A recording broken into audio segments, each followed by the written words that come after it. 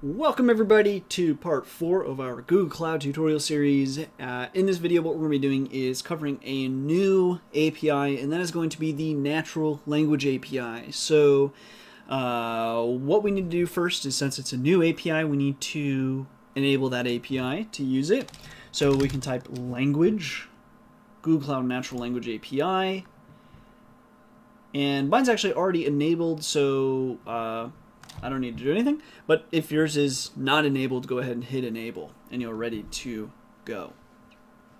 Once you've done that, that's all we need to do in that console. So now what I'm going to do is go ahead and change directory back one, and I'm going to go ahead and make dir nat lang example, cd nat lang example, and then now I'm going to nano, I guess nat lang example.py. Okay, so the first thing I want to go ahead and do is we're going to, from google.cloud, we're going to import language. And then just like before, if you want, you could say, client equals language.Client like that. That's very similar to the Vision API. Now let's go ahead and make a function out of this. So we're going to define language analysis. And language analysis will just take some degree of text. It's really hoping to get away with this. There we go. 1, 2, 3, 4. And the first thing that we're going to do is we're going to say basically our text document. So we're going to say document equals client.document underscore from underscore text. I want to make sure it doesn't run over my face. And this takes one parameter, and that is the text. Now we're going to say sent underscore analysis for sentiment analysis is going to be equal, whoops, let me fix this, equal to document.analyze underscore sentiment. And then just to show you what your options are, I'm just going to do, well, I guess in this case we'll actually have to print it. So let's do print dir sent analysis. And then what we're going to say is sentiment equals sent analysis.sentiment. So I'm just going to save us time. That's one of the methods.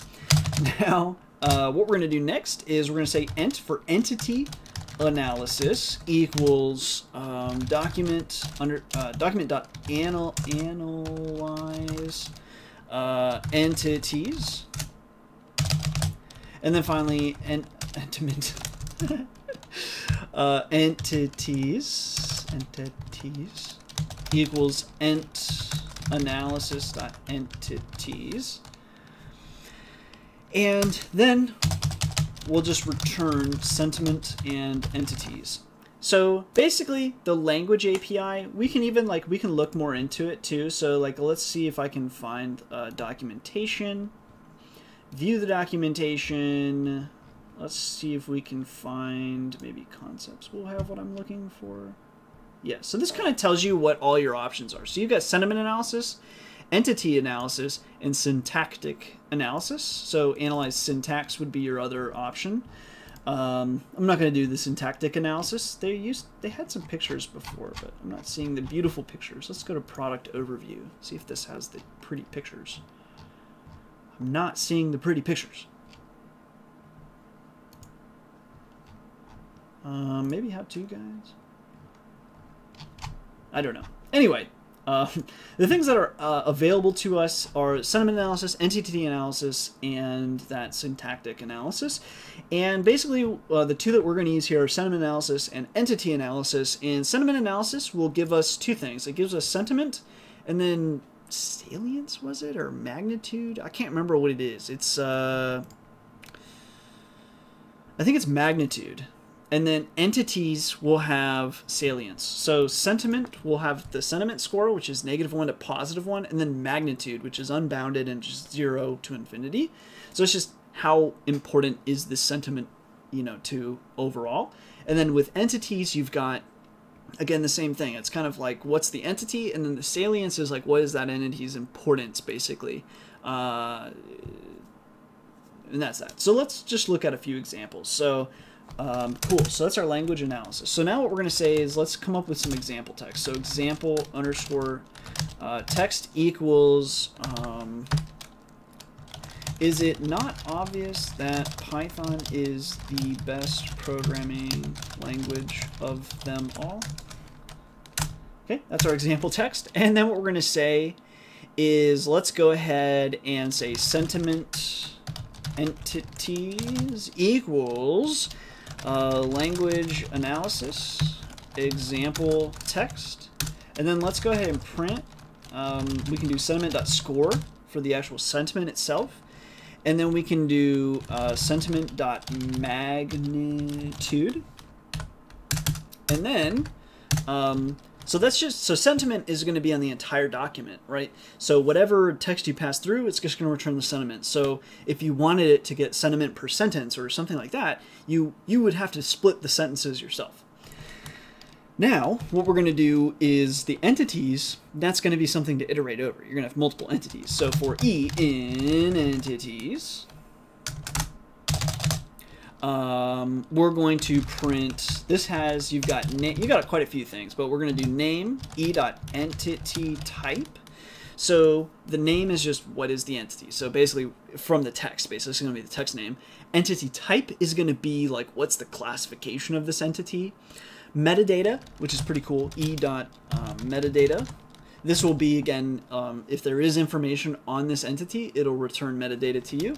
And then e.salience, basically the importance. All right, so let's go ahead and save that. Yes, let's do I'm always forgetting Python. natlang example.py.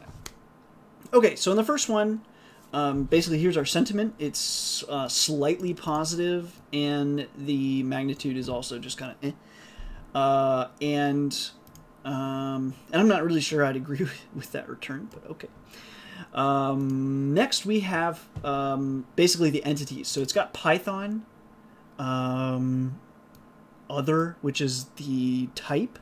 This is your metadata. So this gives you the which is actually pretty cool because it actually detects that this is the Python programming language, because I think we actually use programming language in the actual text, but so it realized, oh, this is not Python the snake, this is actually Python the programming language, which is pretty nifty, and it gives you the Wikipedia page. And then it tells you the salience, the importance. Well, obviously it's very important here. And then here you've got programming language, which again is just other, no metadata on this one, and then the salience is just really not important. We're clearly talking about Python here.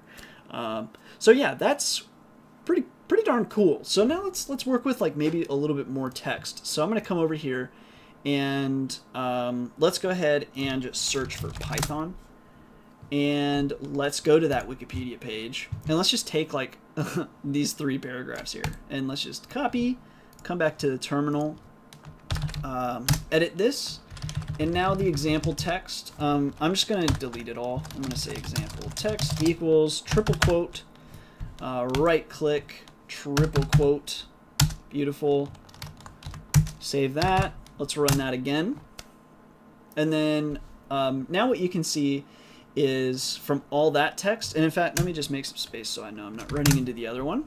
There we go. So right out of the gate we've got sentiment, which is more positive than my sentiment, saying that Python is the best language, but all right. Then you've got Python, it recognizes this is an organization first. You've got Guido van Rossum being noted as a person who also has his own Wikipedia URL. Pretty cool. You've got CPython, which also has its own Wikipedia, so on. It recognizes Java, C++, all these other things. Anyway, a lot of information here. Python Software Foundation too, got that as an organization. And then you get all like the importance. So like, for example, this one should be pretty darn important, right? It's got probably the most importance over all of these others. And if I was to just take a quick guess here, it looks like these are sorted for you in the order of that salience. So yeah, the most important thing that it thinks is at the top, and then as you get down to the bottom, you get to the lesser important things. Which is kind of interesting that Python Software Foundation's at the bottom. Of course, and styles just don't matter. Interesting. Okay, so that's the natural language API example. There's not too much for me more to talk about here, but this is actually really impressive. So if you're not impressed by the Vision API and the natural language API up to this point, I don't know what to tell you, but this is actually pretty cool stuff. There's so much that's going into this, that's detecting the entities. And if you've ever worked with like NLTK, for example, with named entity recognition, it's really difficult. Like it'll screw up, like with Python Software Foundation, it'll like detect Python software or Foundation or just Python as also the organization, and it'll like, you're not going to get metadata, that's for sure. It's just not going to be this good, and it's not going to detect salience. You're going to have to figure that one out on your own. And then the other thing with like sentiment's really challenging, and then same thing with also magnitude. Like these are really challenging things, and for this to just boom, it's just, if you're not impressed, it's probably because it's so simple. Like the API just makes it so freaking simple. And the other thing too is, like, for example, let me just type language. Let's go to the language API. No. Oh, here we're already there. I just want to go to prices. Let's see if I can find prices. Here we go. So if you're only, I guess units, I'm not sure what units is. Is that like text that you sent through? Because I would think text that you sent through, for sentiment, sure, I guess that's maybe fair, but for entity recognition, it should depend on what the size is. But anyway, feature, and then I don't know if this is like per unit, $1 per unit. I don't really know. I honestly don't know. Like if this is, I'm assuming this price is how much you would pay for like the first 1,000,000 units. You would just pay another $1. I'm not positive on that. I'm not really sure. I want to test it. But if that's the truth, like if you're only paying $1 units per month, is this, let's see, limit for 20? I'm trying to see if you paid per unit. Because if you paid per unit and a unit was, let's say, just each thing you submitted, that would be an asinine cost. But I think it's actually, yeah, I don't know, because this gets cheaper, so that doesn't make any sense. So it has to be per unit, but the first 5,000 units are totally free. And then is this per unit? I don't know. Someone comment below if you know. Oh, price per 1,000 units. Okay, so anyway, $1 per 1,000 units. Wow, that could get expensive quick if you're doing 1,000,000 units. But even for something like syntax.com, which is sentiment analysis, and currently I do that all on my own. You know, that's I'm trying to think of how many updates a day that probably runs through. I'm trying to see all. Let's do 7 days, 100,000. So probably like 1,000,000 updates or something close to that for like an entire article. So you'd be probably in this range, and then 1,000. I don't know. It's probably pretty expensive, but at the same time, I don't know, because you also have to think about how much, you know, because you either have to process this on your own or on your server. And in fact, let me just pause this real quick. I want to do some math real fast. Okay, yeah, so I'm back now. So like, for example, if you wanted to run like the full Twitter fire hose or something and get sentiment on each of those, it looks like that would cost you probably like about $2,000 a month, just running some quick numbers there. So that's pretty high actually for that one, but I'm gonna find, let me get one of the other ones, since I think like, how about the Vision one? I think the Vision one I was pretty impressed with as far as cost was concerned. At least you can get up to 5K units for free. That's pretty cheap. Let's go to view documentation. Where was the pricing? I forget how I even got to pricing on the other one. Pricing. I just hadn't loaded yet. Yeah, so like this one is interesting. Prices per 1,000 units. So like for label detection and OCR stuff and all that, like for on image data, like these prices are really good. I'm kind of surprised that it would take in image data. Like image data and natural language data are priced so similarly.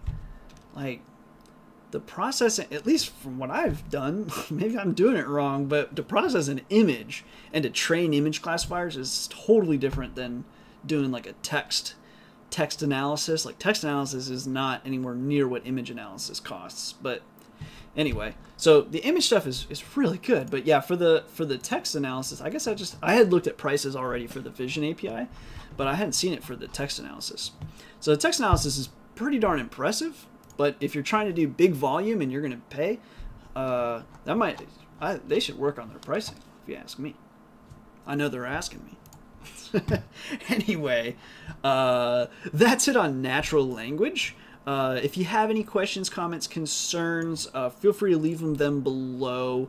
Otherwise, we're going to be moving on to yet another API. Probably one of the last ones I'll probably release in this one, but that's going to be the translation API, which is another one that's like super quick, super easy, super powerful.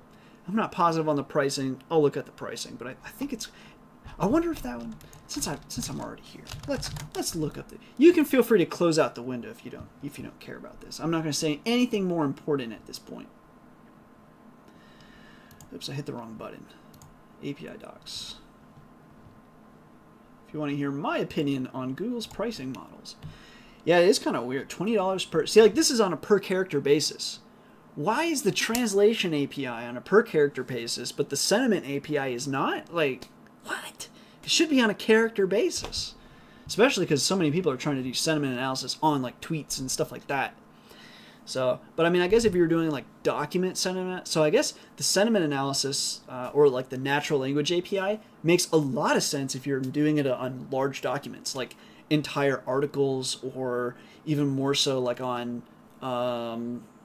yeah, like journalist types of things, like very long things, like New York Times posts where they just go for days and days, or like Medium articles. Yeah, so, and then this one's on a per character. I think their natural language API should be on a per character basis. Anyway, $20 per million characters, which that seems pretty fair, you know, for a translation API. I think that's okay. They don't have a free tier, though. That's kind of a bummer. Price per character sent to the API includes white space characters. Empty queries charged for a character.